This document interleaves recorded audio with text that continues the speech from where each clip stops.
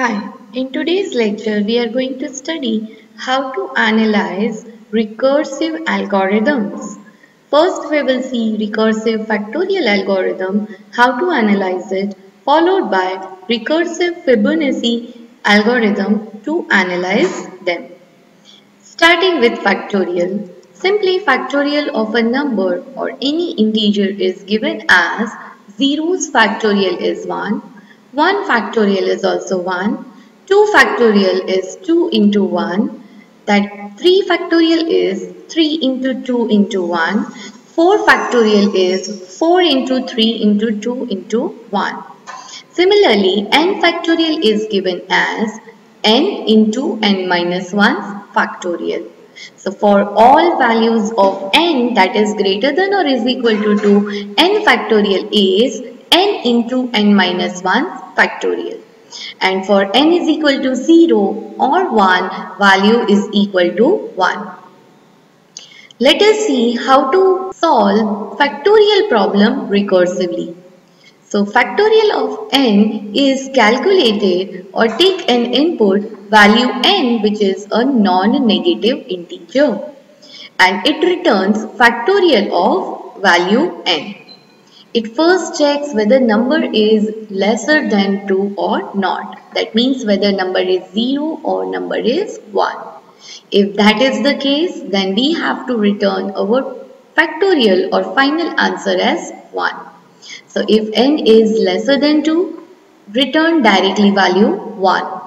But if that is not the case, we have to call factorial function recursively by multiply its result with n and complete result must be returned. So the statement will be return n into factorial of n minus 1.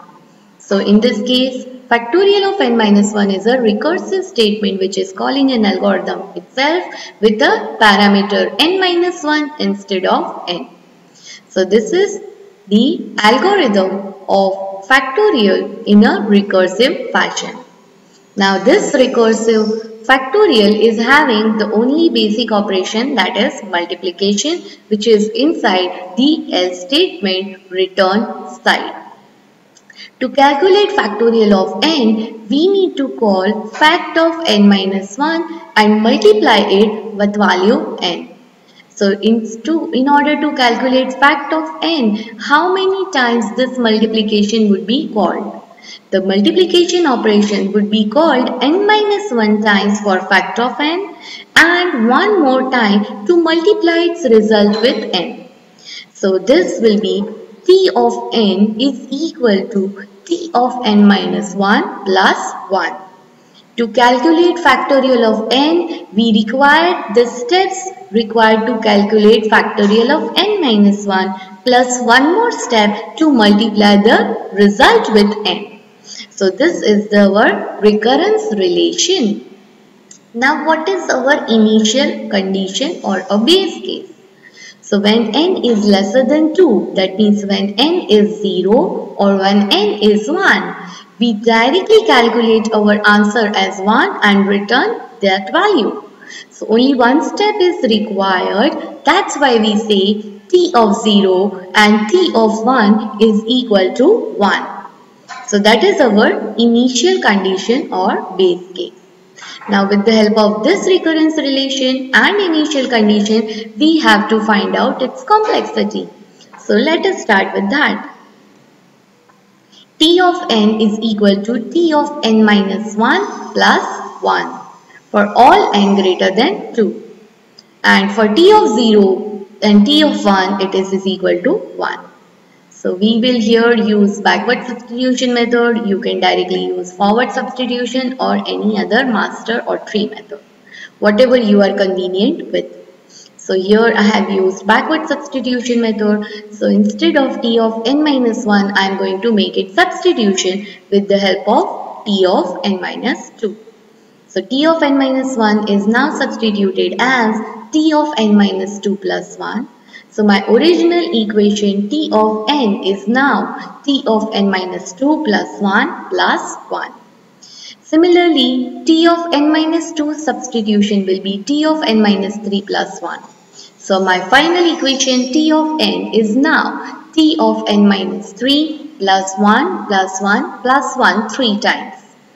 So I must write it as t of n minus 3 plus 3. Similar way, if I keep on substituting, I will get my generalized term as t of n is equal to t of n minus k plus k. Now to get or to solve this particular equation, I must take my t term as my base term. So in this case, I can either put or I can either bring down t of n minus k to 0 or t of n minus k to 1. Let me choose the first option. That means I will try to substitute n minus k as 0. So my first t term would be now t of 0. So I will put down n minus k as 0 in my above term, equation number 1. So now this would be n is equal to k. So t of n is now t of 0 plus n. Because n minus k is 0, so n will become k.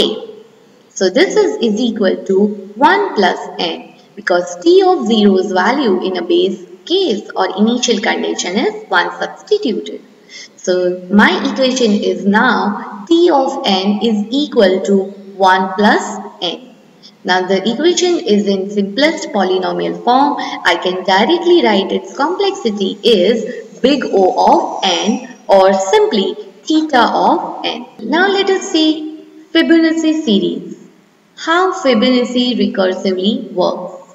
So basically Fibonacci is calculated as for 0th length it is 0, for 1 value it is 1. Now these two values are called as seed values.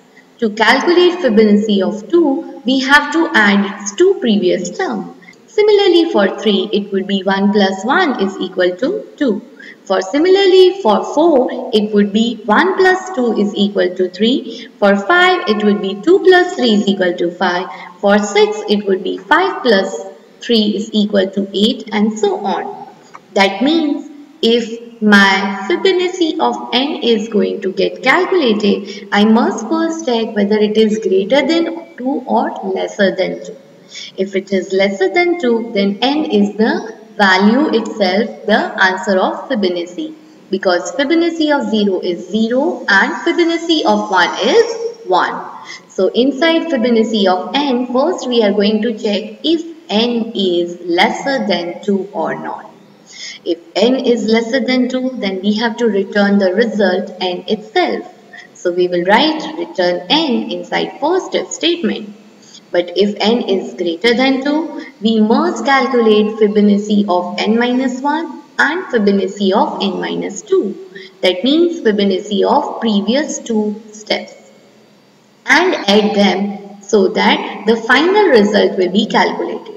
And that added final result will be returned as our answer to Fibonacci of n. So inside else statement we have Fibonacci of n minus 1 plus Fibonacci of n minus 2, which is returned by return statement. So this is our recursive Fibonacci method. Now in this recursive Fibonacci method, to calculate Fibonacci of n, we also need to calculate Fibonacci of n minus 1 and as well as Fibonacci of n minus 2. So the steps required to calculate Fib of n is steps for calculating n minus 1 Fibonacci plus steps required to calculate n minus 2 Fibonacci. That's why we call t of n is equal to t of n minus 1 plus t of n minus 2. Plus one extra statement is also required to add these two separate results. That is Fibonacci of n minus 1, which is added with Fibonacci of n minus 2. So addition of these two statements is considered as a third operation, which is added as plus 1 in our recurrence relation. Similarly, for n is equal to 0 or n is equal to 1, we get an answer directly by return statement of n. That is only one step to calculate its result. That is t of 0 is equal to 1 and t of 1 is also is equal to 1. So we will start recursively find out Fibonacci as t T of n is equal to T of n minus 1 plus T of n minus 2 plus 1. Now, here one assumption is made that let us assume T of n minus 2 is approximately T of n minus 1 plus 1. That means previous value, only one is added, only one operation is performed, so they are approximately equal. So with this consideration or an approximation, we continue our substitution. So my final equation will look like T of n minus 2T of n minus 1 plus 2. And with the help of backward substitution method, we have obtained a generalized term as T of k. T of n is equal to 2T of n minus 1 plus 2. So instead of n, we have substituted n minus 1 and we keep on repeating the step. We get 8T of n minus 3 plus 4T, which is equal to 2 into 2 raised to k minus 2. So generalized term here is 2 raised to k into T of n minus k plus 2 into 2 raised to k minus 2. So here let us substitute n minus k as 0 to achieve our base case. So n minus k is substituted as 0, so n will become is equal to k. Now these substitutions are made in our equation number 1, which is just our derived equation. This will be now 2 raised to n into 2t of 0 plus 2 into 2 raised to n minus 2. The equation will be now t of n is equal to 2 raised to n plus 2 into 2 raised to n minus 2. So this is our simplest term of an equation from which I can directly write the complexity of an algorithm is big O of 2 raised to n. That is also equal to theta of 2 raised to n. So the complexity of recursive factorial Fibonacci algorithm is big O or big theta of 2 raised to n. Thank you everyone for watching this video.